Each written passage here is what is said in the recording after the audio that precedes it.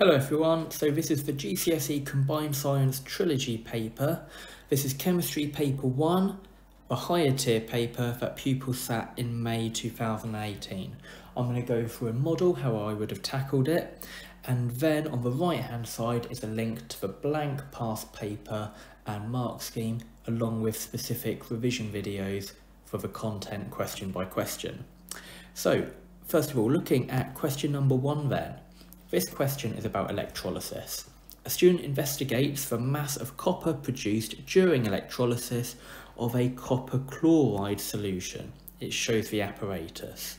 So you've got the power supply, you've got the solution, you can see around the negative electrode you're getting your copper made, and then you've got a gas being produced on the positive electrode.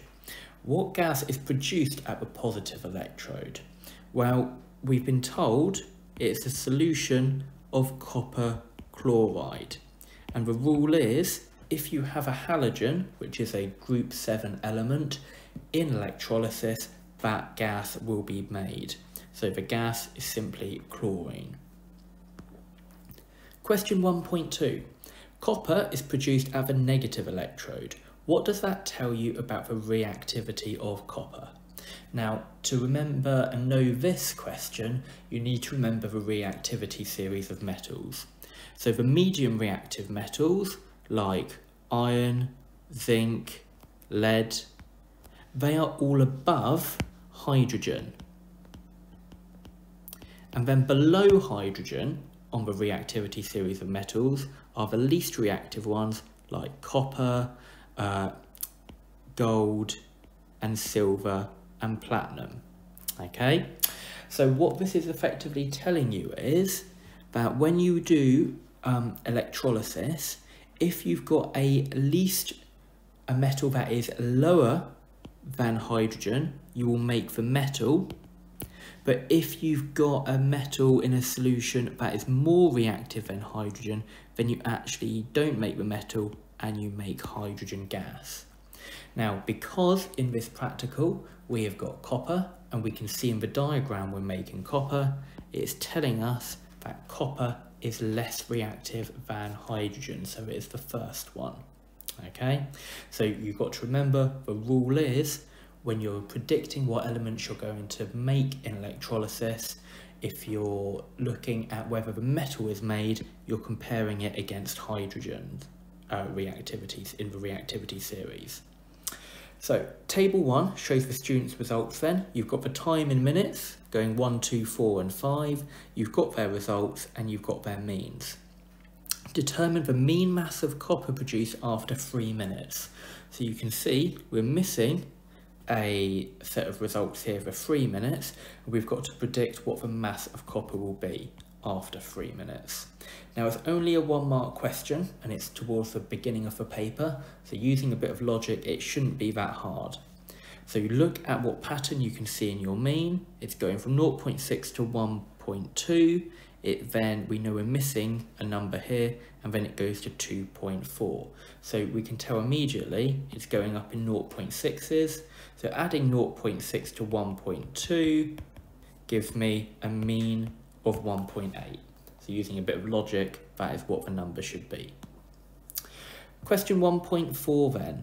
Calculate the mass of copper produced in experiment 2 after 5 minutes. Use the table on page 3. So it's effectively saying, what is this number here? Now this is just calculating a mean, but it's asking us to do it in reverse because they've given us the mean value and we've got to figure out what x is. So I'm just going to go back to the previous page, and I know it's 3.02 plus x plus 3.01 equals 3.06. But remember, with a mean, you divide it by 3. So that is our equation. And effectively what we need to do is rearrange this equation to give us our answer. So what I would do in this situation, when I've substituted in these numbers, to get rid of the divide 3 is times both sides of the equation by 3. Okay, so that gives me 9.18 equals 3.02 plus x plus 3.01. Now to get x by itself, I'm just going to then minus both of these numbers, 3.01 and then minus 3.02, and that should then tell us the value of x. So minus 3.02 gives me 6.16, minus 3.01 gives me a value of 3.15. Now you could then go back and do the mean the normal way and just double check your values, or if you don't like the rearranging method, you can just effectively do it through trial and error, okay, until you get a number that then gives you that mean. Question 1.5 then. The copper chloride solution used in the investigation contained 300 grams per decimeter of solid copper chloride dissolved in 1 decimeter cubed of water. The student used 50 centimeter cubed of copper chloride in each experiment. Calculate the mass of solid copper chloride used in each experiment. So in order to do this, we've been told about concentration, mass and volume. So we need to remember the equation. Concentration is mass over volume, okay? If I want to put it into a triangle like that. This question is asking me to calculate mass, so I know mass is concentration times by volume. If I substitute my values in then, my concentration is 300 in grams per decimeter cubed, and my volume is 50 centimeter cubed. Okay, now I know there's going to be a slight trick in this question because it is a free marker. Obviously, they've given it in different units. I would need to convert centimetre cubed into decimetre cubed. Now, you should remember that 1 decimetre cubed is equal to 1,000 centimetre cubed. So what I would do to get centimetre cubed into decimetre cubed is divide that by 1,000, which then gives us 300 times by 0.05, and when you times those together, that gives you 15 grams.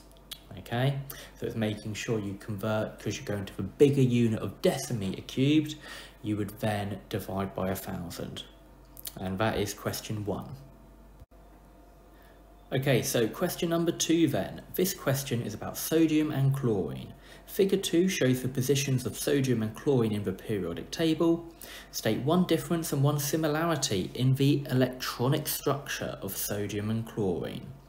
Okay, so if you think about a difference first, well, obviously sodium is in group 1 and chlorine's in group 7. What the group number tells you is the number of electrons in that atom's outer shell. Now, if you didn't know that, you could draw out the electron structures using the periodic table to help you figure out the differences.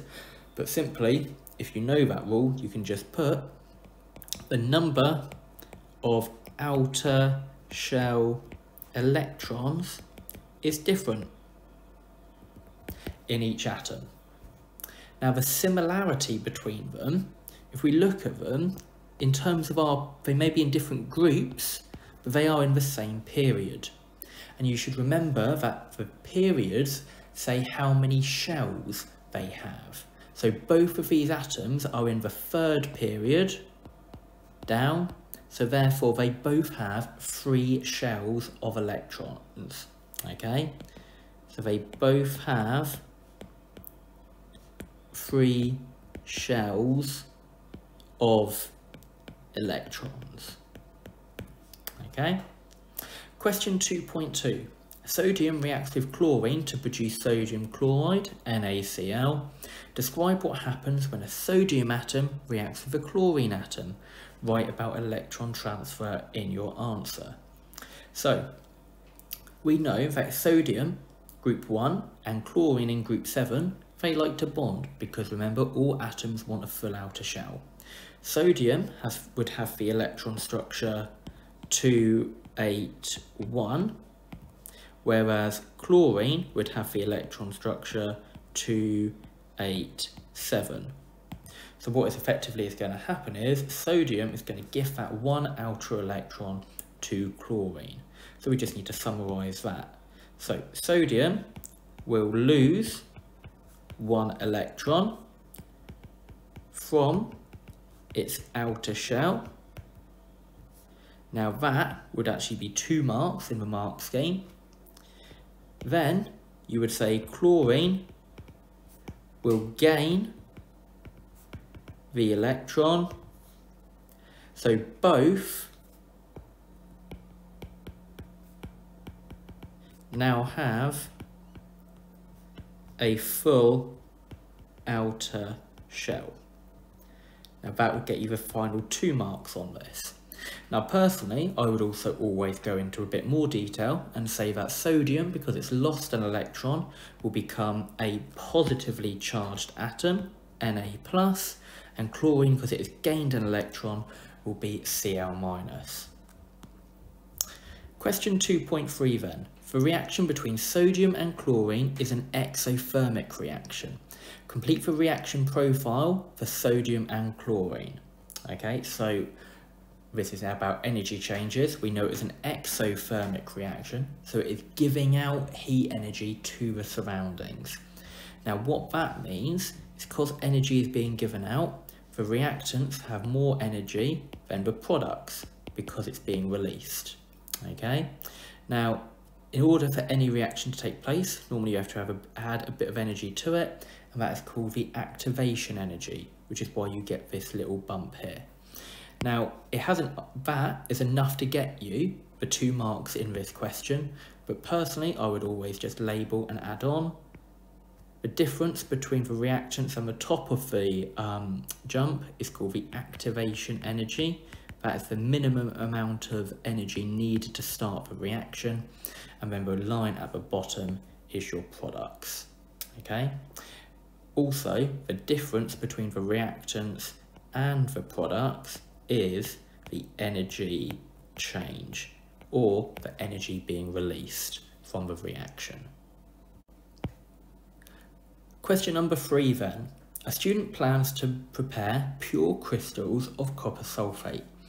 One student's method is add a spatula of calcium carbonate to the dilute hydrochloric acid in a beaker.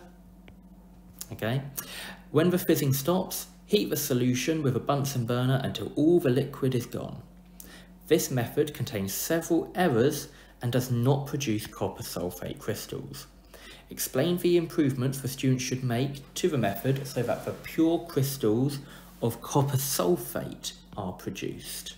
Okay, so this is effectively a 6 mark saying this method is really bad. How can we make it better and correct? So if we start off with then the errors in this practical, what have they done wrong? Well, they're trying to make copper sulfate, but they're actually using calcium carbonate and hydrochloric acid. So what they would be making then is the salt calcium chloride. Okay, so remember, hydrochloric acid makes chlorides, sulfuric makes sulfates, nitric makes nitrate salts. So they are using the wrong chemicals. They need to use something that has copper in it, so they should use copper oxide, and they shouldn't use sulfuric acid.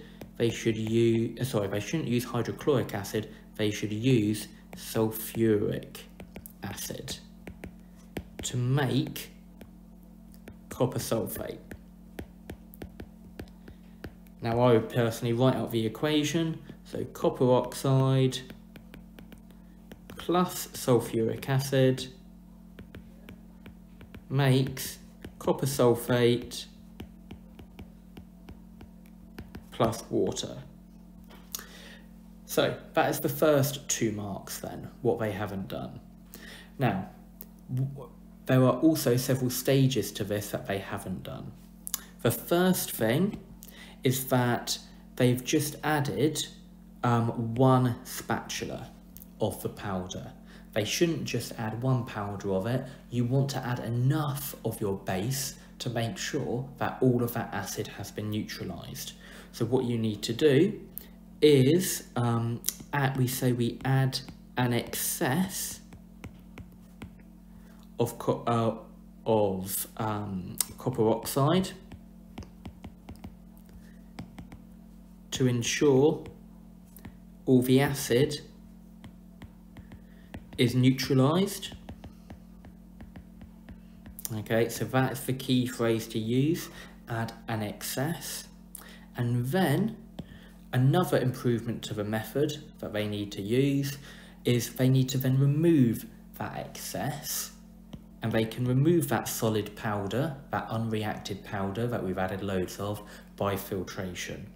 So you would then, to remove the excess, use filtration to remove the excess powder. Okay, and then finally, another improvement to the method, they've said when the fizzing stops, heat the solution with a Bunsen burner until all the liquid is gone. So if you heat, and I'm sure when you've done this practical, if you heated the solution too much and you got rid of all of the water, you would have seen the crystals start to spit, and they break down really easily. So you don't heat it until all the water is gone. You heat it until most of the water has gone, and then you allow the last bit of water to evaporate naturally. So do not heat all the way. Leave some water to evaporate naturally, and that will give you much bigger crystals of copper sulfate. Okay, so key parts, if I'm going to summarise the improvements to this: you use sulfuric acid, not hydrochloric. You use copper carbonate or copper oxide, not calcium carbonate. You add an excess of the powder when you react it with the acid. You then filter to remove that excess, and then you heat gently or partially evaporate it. You don't heat it until all the liquid is gone. Okay, so question number 4 then. This question is about the halogens. Write the state symbol for chlorine at room temperature. Well, chlorine, we should know, is a gas, so therefore it's just simply a G. The 4 state symbols you need to know is solid, liquid, gas, and the other one is aqueous, which just means dissolved in a solution. A liquid is used when it is a pure solution, like pure water, distilled water. Question 4.2. Figure 4 represents one molecule of fluorine. Complete the dot and cross diagram on figure 4. You should show only the electrons in the outer shells. So we know that fluorine exists as a molecule F2, and we've got to show how its electrons are bonded together using dots and crosses. So the left one, if we know that fluorine is in group 7, will have 7 electrons, as will the one on the right. They both want to get a full outer shell, so they're each going to share 1 electron in this bond. Okay, now I just need to make sure that each fluorine has got the correct amount of electrons around its shell. I know that each one has got to have 7, so 3, 4, 5, 6, 7, and then using the dots, 1, 2, 3, 4, 5, 6. Okay, so just double checking now. My crosses, I've got 1, 2, 3, 4, 5, 6, 7, 8. So the left side is happy, and now I can check the right one. 1, 2, 3, 4, 5, 6, 7, 8. So my right hand fluorine is then happy. So that is it completed. A fluorine atom can be represented as 919F. What is the total number of electrons in a fluorine molecule? Well, the bottom number, remember, is your number of protons, but it also tells you in an atom the number of electrons. So if I've got 9 electrons in a single F atom, in F2, I would have double it, which is 18. Aluminium reacts with bromine to produce aluminium bromide. Complete the balanced equation for this reaction. Now, this is really quite a hard question at this stage of the paper. What you have to know is that aluminium is Al3+. That because it's in group 3, it makes a group 3 a 3+ ion. Bromine's in group 7, and therefore you are going to need 3 bromines to cancel out that charge of the aluminium. So the product that is going to be made is AlBr3, because an atom, so a molecule of aluminium bromide, or any molecule, should have a overall neutral charge, so your positive charges have to equal your negative charges. So you need 3 times the amount of bromine to cancel out the charge of the aluminium. So AlBr3. Now what we can do is start balancing it. Okay, on the right hand side, we've got 2 aluminiums, so we're going to need a big 2 on our left hand side, and then on the right hand side we've got 6 bromines because we've got 2 lots of Br3. So to give us 6 bromines on the left hand side, we'd have to put a big 3 there to give us 3 lots of Br2 to give you 6, and that gives us our balanced symbol equation. Question 4.5 then. When chlorine reacts with potassium bromide, the chlorine displaces the bromine. So if chlorine has come along here with potassium bromide, it's kicked out the bromine to leave bromine all alone, and it's bonded with the potassium itself. So we can say that chlorine is more reactive than bromine, but we need to explain why. And we need to link this back to their electron structures. I've drawn at the bottom down here the electron structures of chlorine and bromine. You can do this yourself in your paper to help you explain it. Chlorine has the electron structure 287, bromine is 2887. So why is chlorine more reactive than bromine? If I've got my potassium atom with its 1 lone electron that both of these atoms want, why is it going to go to the chlorine? Well, it's simply down to the size of the atom and therefore the attraction it has. So I could say chlorine is more reactive because it is smaller.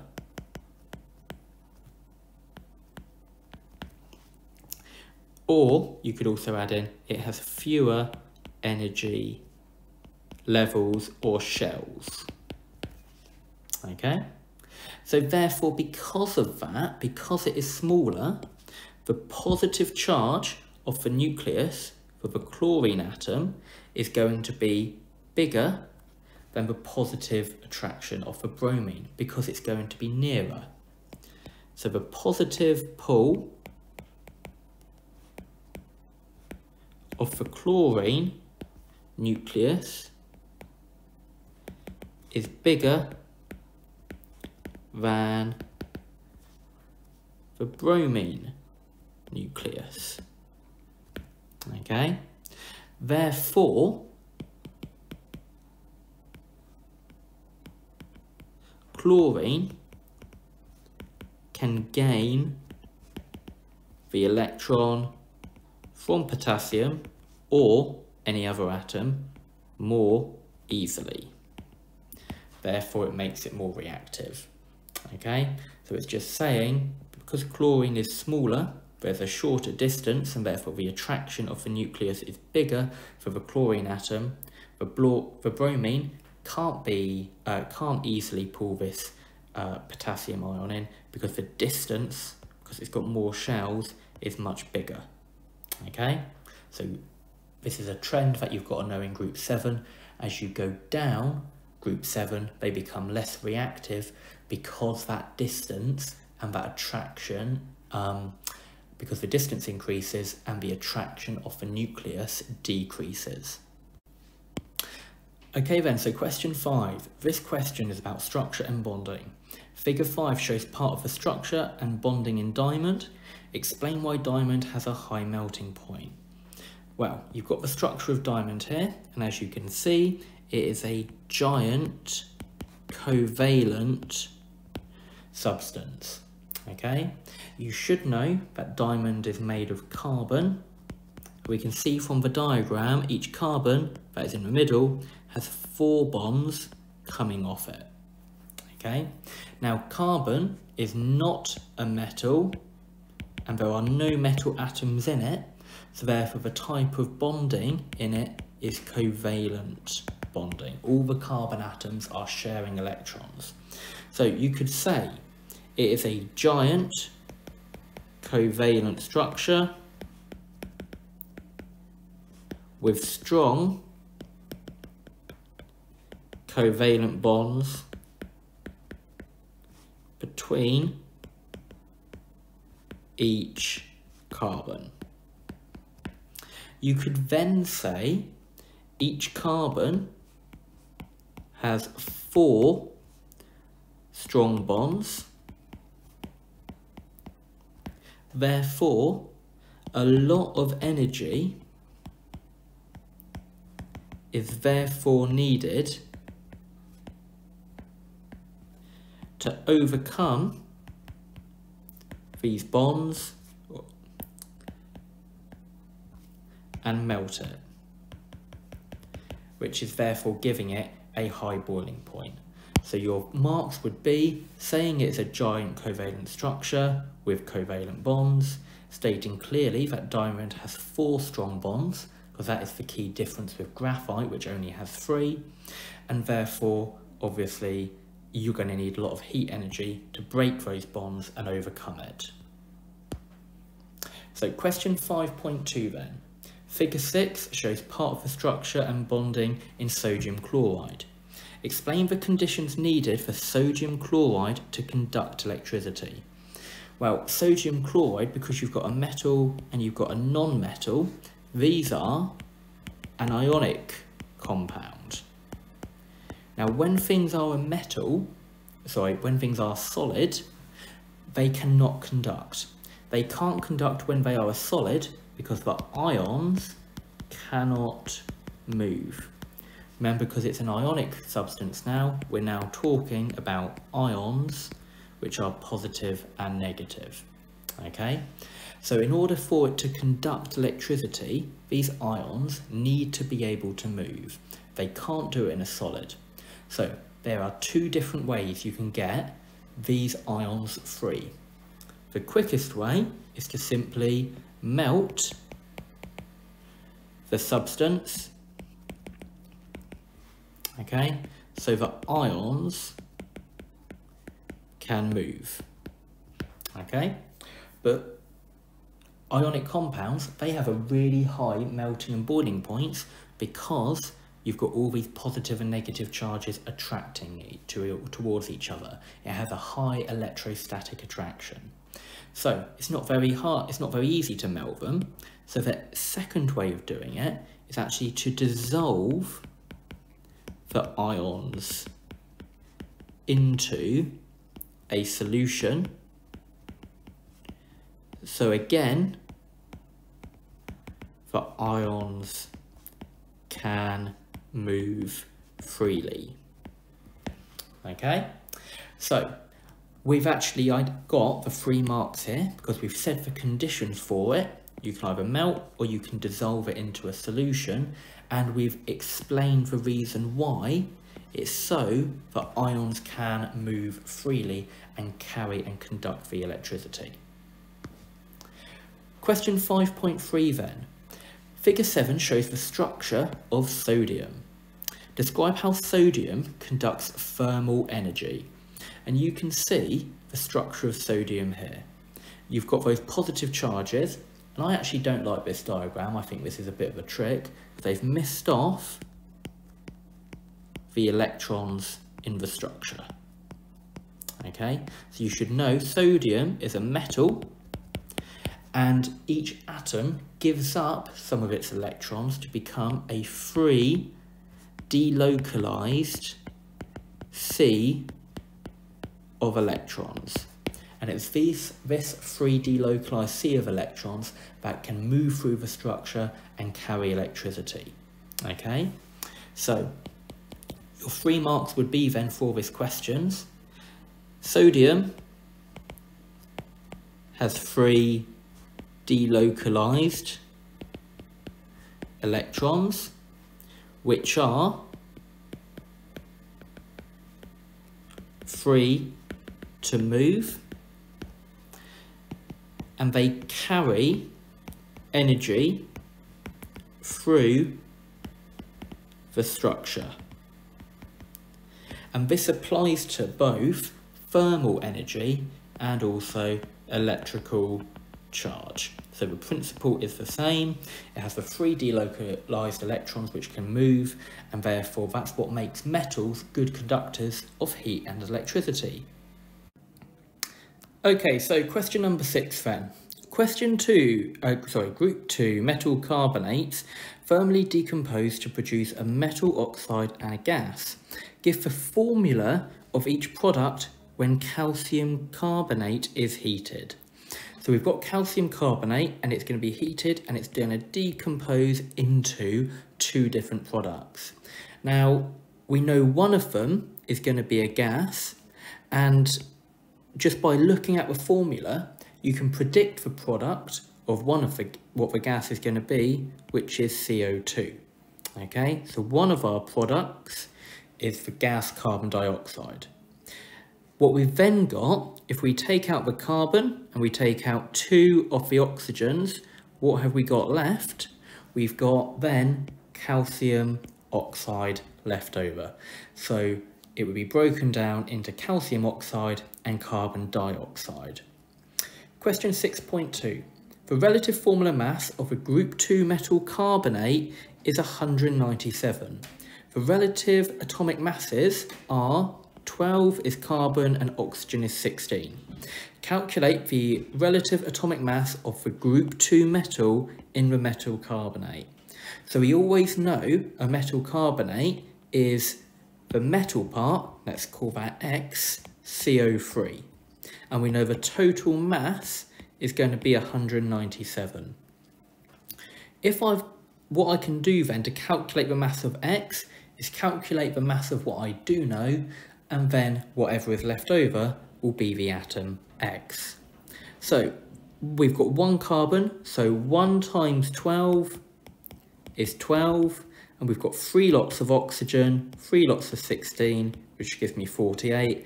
Add them together for a total of 60. So CO3 has the relative formula mass of 60.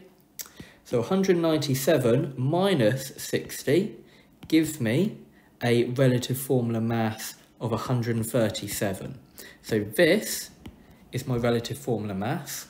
I would then look at my periodic table, and the atom that has a mass of 137 would be barium, Ba. Figure 8 shows the volume of gas produced when a group 2 metal carbonate, W, is heated. Calculate the gradient of the line in figure 8. So, for a gradient, it's always the change in Y divided by the change in X. Okay? So always on the graph, I personally always look for the easiest points to read where the line crosses a really obvious point. So I know my change in my Y value is 250, and I then know my change in my X value going along is 1.5. So 250 divided by 1.5 equals 167. And then the unit, what I would do is just combine the units that they give me in the graph, so it would be grams per centimetre cubed. Question 6.4.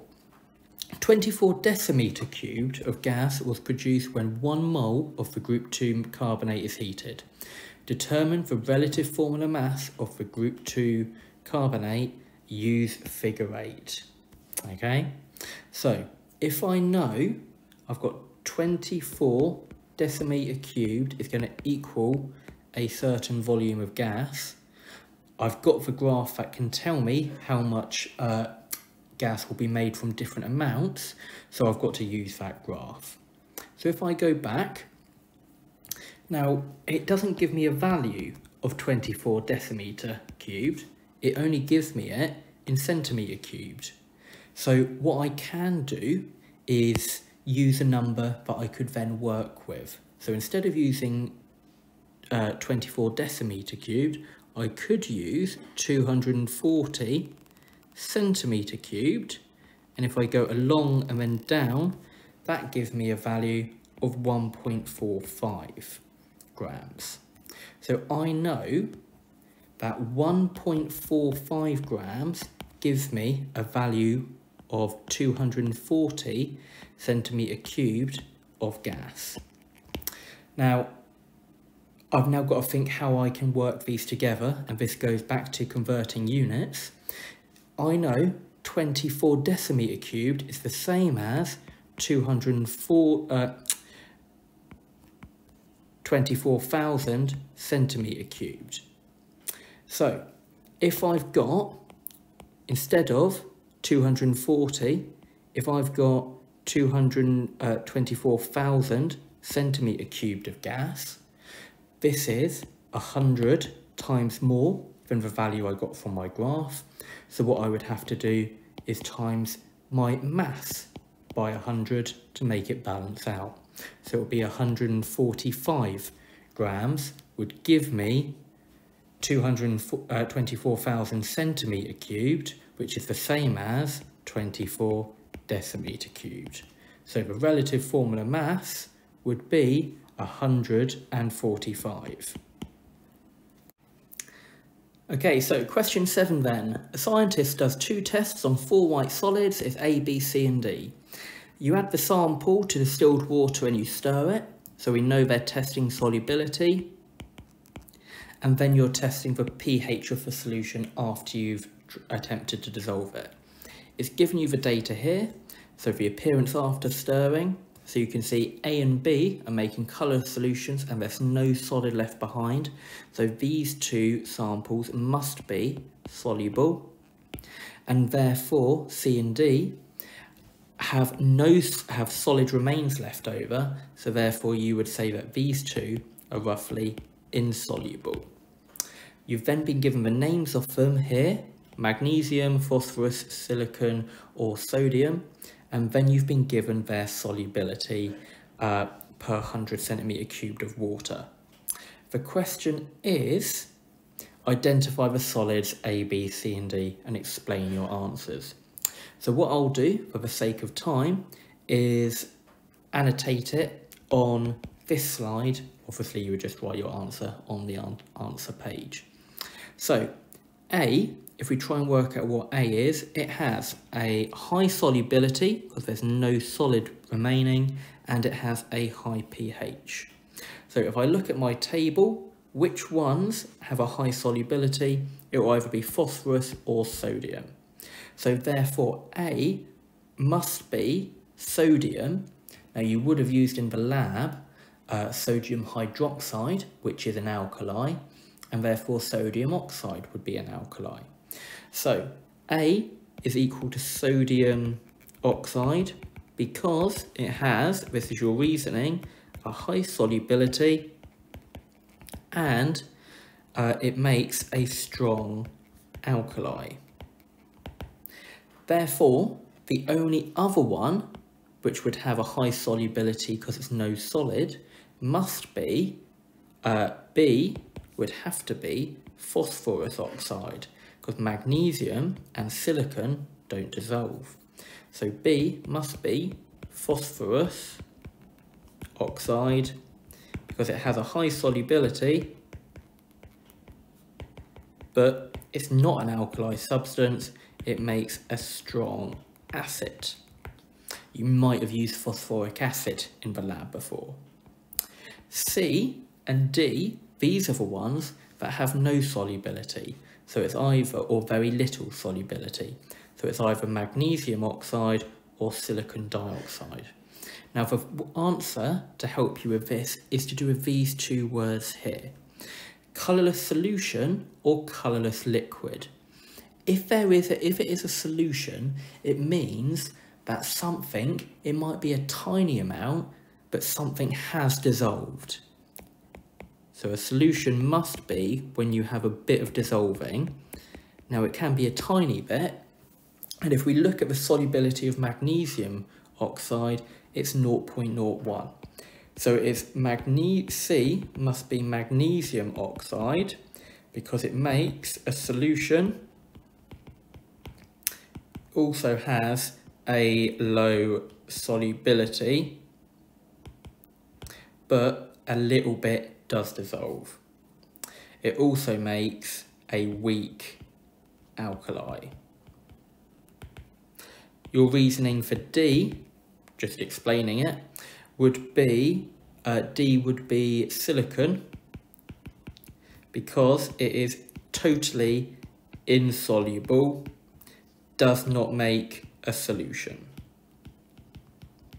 So you get a lot of marks for figuring out which one is which, but of course, a lot of the marks come from the explanation.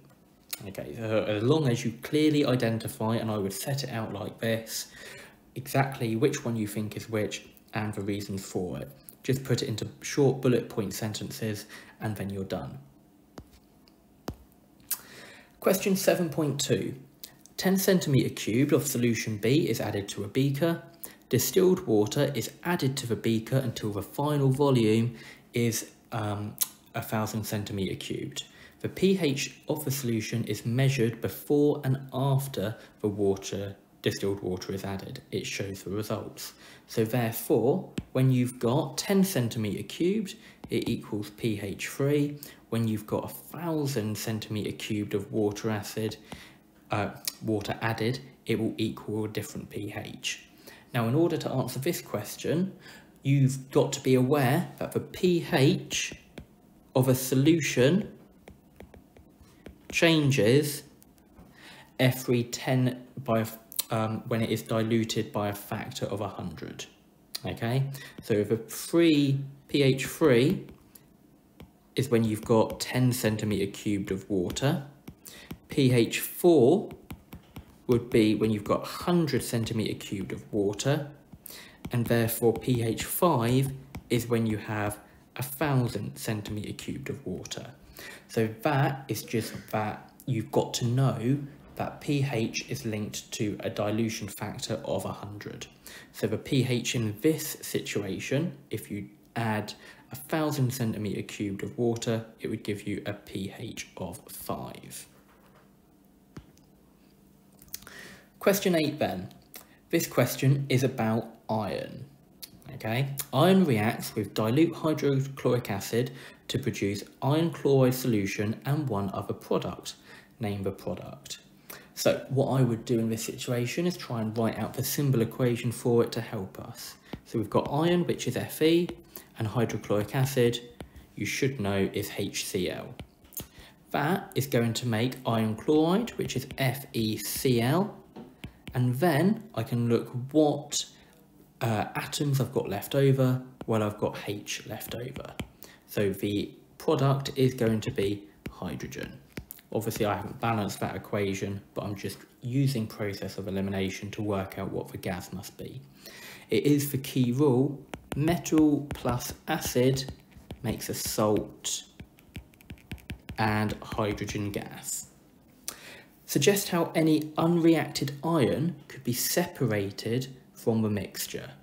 Well, iron is a metal, it is insoluble, so you could filter it, or you could, because iron is one of the magnetic materials, use a magnet. So either of those would get you the mark. Then, magnesium reacts with iron chloride solution. You've got the balanced symbol equation there. 0.12 grams of magnesium reacts with excess iron chloride solution. You've got the relative masses there. Magnesium is 24, iron is 56. Calculate the mass of iron produced. Okay, so if we take it one step at a time then, so this is a reacting masses question. one of the hardest calculations that you've got in these papers, but just take it one step at a time. The equation you need to know is the number of moles equals the mass divided by the relative formula mass.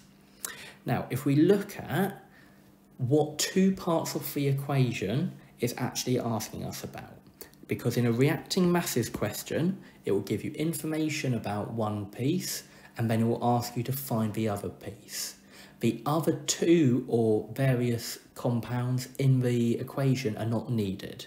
So we've been told 0.12 grams of magnesium, so I know I'm going to need magnesium, reacts with excess iron chloride solution. Because it's in excess, I'm not finding that out. Okay, so I can just cross through that. Calculate the mass of iron produced. So I'm also looking at my iron. I'm not worried about the magnesium chloride. So those are the two parts that I've got. I need to calculate the mass of iron, but I've only been given information about magnesium. Okay, so the first thing that I need to do is calculate my moles of magnesium. So magnesium moles is going to equal 0.12 divided by the relative formula mass, which is 24, which gives me 0.005 moles of magnesium. So I've got that to that stage already, and that would give me 1 or 2 marks.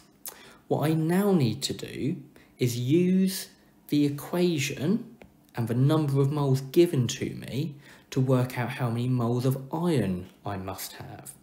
Now I can see here I've got a 3:2 ratio. So what I would personally do to work out the number of moles of this is divide 0.05 by 3 and then times it by 2 to give me my moles of iron. So 0.005 divided by 3, because there's 3 parts of magnesium, but I want 2 parts of it for iron. That gives me 0.003 recurring.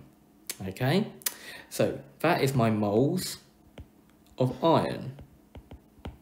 When I've got that, what I can then do is use the equation, rearrange the equation, mass equals moles times relative formula mass. Now I know my moles of iron, which is 0.0033, times by the relative formula mass, which is 56, gives me an answer of 0.1866 grams of iron. But this question isn't asking it in grams, I want it in milligrams. So the final mark would be to divide, times this number by 1,000 to put it into milligrams, because I'm going to a smaller unit, which would give me 187, using rounding, 187 milligrams, and that would give me 5 marks. So the key stages in a reacting masses question is identify the 2 things you need, find the moles of the 1 part that you've been given information about, work out the number of moles of the missing part, and then rearrange the equation, mass equals moles times relative formula mass, to give you the mass of the missing reactant. Okay, thank you. That should be question 8.3. Last question then, question 8.4. Explain which species is reduced in the reaction between magnesium and iron chloride. You should include the half equations in your answer. Okay, so we're thinking now in this equation about reduction, okay, and therefore you would have oxidation as well. Okay, so remember, redox is a reaction where you've got one atom that is being oxidized and then one that is being reduced. Now in terms of electrons, oxidation is loss of electrons, reduction is gain of electrons. Okay, so what we can do is take each atom at a time and work out its charge in its different states. So magnesium here is starting as an atom, so it starts off with a 0 charge. Iron is bonded to chlorine here, okay, and we can see that iron is bonded to 3 chlorines. Chlorine is -1, but there are 3 of them, so the chlorine would have a charge of -3. So that is therefore telling us that iron must have a charge of +3, because if it's an ionic compound, you have the same amount of positive and negative charges, which cancel each other out. After the reaction has happened, iron is by itself, okay, so its charge is 0. Now magnesium is now bonded to chlorine, which is Cl2, so it'll be -2, which is chlorine now, and magnesium is +2. Now we've worked out the charges, what we can see is iron is going from +3 to 0. So it has therefore gained negative electrons to go from a +3 charge to an overall charge of 0. So that means the iron is gaining electrons, therefore it is being reduced. So I would say iron is reduced. Why? Because it is gaining 3 electrons, and the half equation for this, we were basically showing what's happening to the iron. Fe 3 plus 3 electrons makes Fe. So we're showing that the iron, when it is a compound, is a +3 charge, it's gaining 3 electrons, and therefore it makes it into an iron atom, and it's no longer an ion. Okay, so that is the end of the paper. Remember, links to revision videos for each specific question are on the right hand side, along with a blank copy of the paper and remark scheme. Hope it was useful. Thank you very much.